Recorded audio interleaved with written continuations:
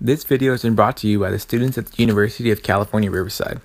Specifically, this video will cover cortical rotation and dorsalization of the Xenopus embryo. First, a quick overview on how cortical rotation influences dorsalization in Xenopus. A symmetry breaking event occurs, which is the fertilization of the Xenopus egg. Then, through the movements of that egg, a gray crescent is formed, which then activates dorsalization factors. These dorsalization factors lead to the formation of the nucleus center and the Spearman mangled organizer. This organizer then secretes even more dorsalization factors, which then causes the dorsalization of the embryo. You can see the dorsalization of the embryo through the formation of dorsal structures. One of the earliest structures that has indicated that dorsalization has been completed is the formation of the blastopore lip. Now, we can ask the question, what is so important about cortical rotation? Cortical rotation establishes the dorsal ventral axis and changes the radial symmetry of the early embryo to bilateral symmetry. Where does cortical rotation occur? Cortical rotation occurs between the vegetal and animal poles opposite of the sperm entry point, or the SEP. How does cortical rotation occur? Cortical rotation occurs through the movements of the developing embryo. This will be explained in detail later.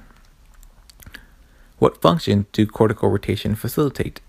Cortical rotation is needed for the dorsal ventral axis determination, as stated earlier, but specifically it relocates disheveled, which establishes a beta-catenin gradient. So what if cortical rotation is absent? If cortical rotation is absent, then we see a ventralized embryo, which is basically an embryo without dorsal features. Oogenesis happens before fertilization. Fertilization leads to cortical rotation. In frogs, the sperm penetrates the egg jelly and undergoes the acrosome reaction. The sperm and egg plasma membrane fuse to form the zygote. Then the cell cycle begins. A key event is the rearrangement of egg materials by cortical rotation, creating a gray crescent opposite the point of sperm entry and specifying the dorsal ventral axis. Before fertilization, the egg has a clear polarity. The animal half of the egg is pigmented. It contains the egg nucleus and will give rise to ectoderm. The vegetal half contains the egg yolk and gives rise to the endoderm. Wedge1, Wedge-T, Wnt, and beta-catenin stabilizing agent can be found in the vegetal pole. Disheveled mRNA is found throughout the egg, but the Wnt pathway protein disheveled is found at the vegetal pole prior to fertilization. It is a competitor for beta-catenin stabilizing agents that specifies the dorsal ventral axis. Its localization changed during cortical rotation, going from vegetal to future dorsal. Cortical rotation begins by the sperm entry into the animal hemisphere of the Xenopus embryo, which will cause the cortex, shown in dark blue, to loosen from the inner cytoplasm, allowing the cortex to move freely. Upon sperm entry, the cortex will move 30 degrees away from the sperm entry point, causing the movement of microtubules. The microtubules will help move maternal dorsalizing factors, which we will see in the next slide. The area that was previously covered by the dark cortical cytoplasm in the animal hemisphere is now exposed and has a gray appearance.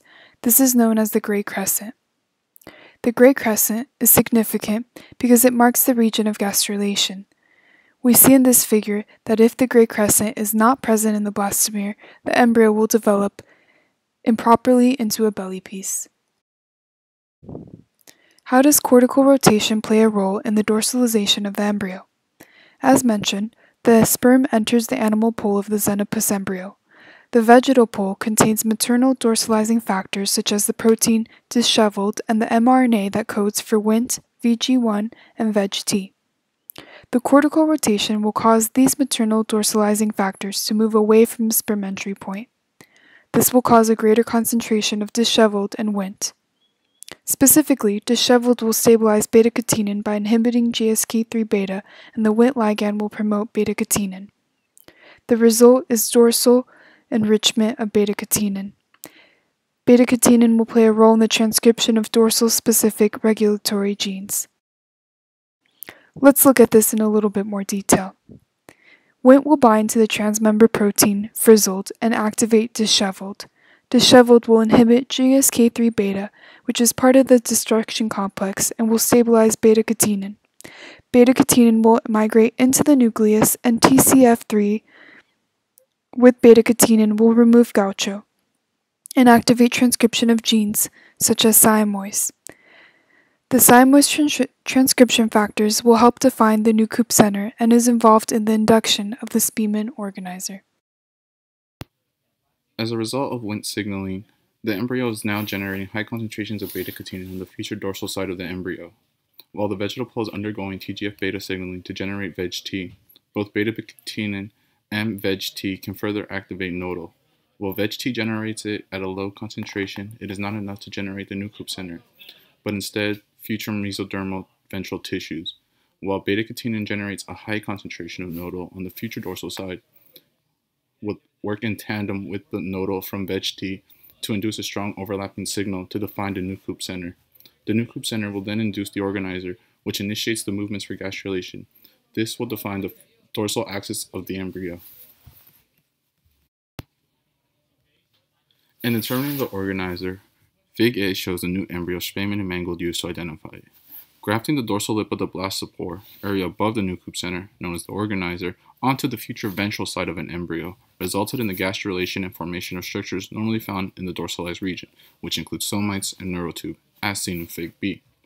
In testing whether the axis were derived from the donor or the host, two different species of newts were used for their different pigmentation. We saw the transplanted tissue induce the dorsalization of the host embryo tissues. The results of live specimens can be seen in Fig C and D, where we see the generation of a second axis become visible.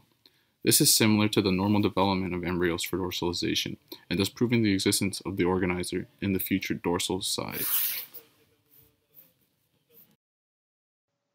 The nucleus center induces the organizer in the region where the first invagination and involution occurs.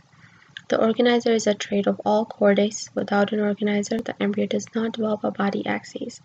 While gastrulation is occurring, the organizer sends signals to three prospective germ layers that are important for patterning the embryo.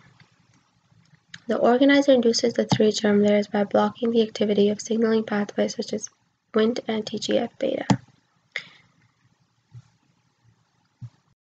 So in this image, the red dots represent antagonist proteins such as cordin, noggin, and other proteins like XNR3, which are secreted by the Spearman organizer, and the blue dots represent BMP4. Noggin, which specifically binds to BMP2 or BMP4, acts like a dominant negative BMP receptor because it can compete with normal receptors for binding to BMP4 ligands.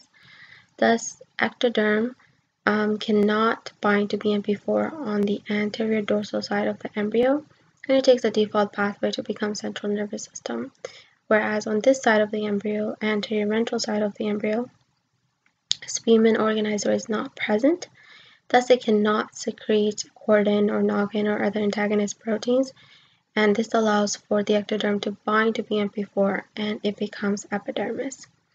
So how can it be that in the early embryo, high Wnt and high TGF-beta are used to induce the organizer, but the organizer inhibits these pathways? So it all depends on the context. Induction of the organizer and the organizer inhibiting the pathways occur at different developmental times. This can be explained by how the same molecular pathways are co-opted during evolution to solve similar problems in different contexts. Nucleus center is often mistaken as the organizer, however that is not the case. The nucleus center is formed in the early blastula and induces the formation of the organizer on the dorsal side of the embryo. Twin embryos can only be induced through rotating the embryo 90 degrees twice. That is incorrect. There are other methods such as injecting the ventral side of the embryo with certain mRNAs or proteins. And this brings us to the third common misconception, that injection of disheveled mRNA on the ventral side of the embryo will lead to dorsalization and formation of two axes.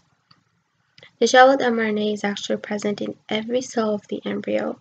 However, only the protein disheveled is found on the dorsal side. Thus, injection of disheveled protein and other factors such as dominant negative GSK3 on the ventral side would incite the formation of second axes, whereas just injection of disheveled mRNA will not yield any difference.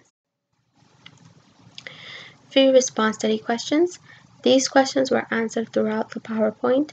What factors are responsible for the formation of the new Coop center? How is the organizer made even though it releases antagonists for the proteins required to make it? And how disheveled stabilizes beta-catenin in the Wnt pathway. This is our works cited page.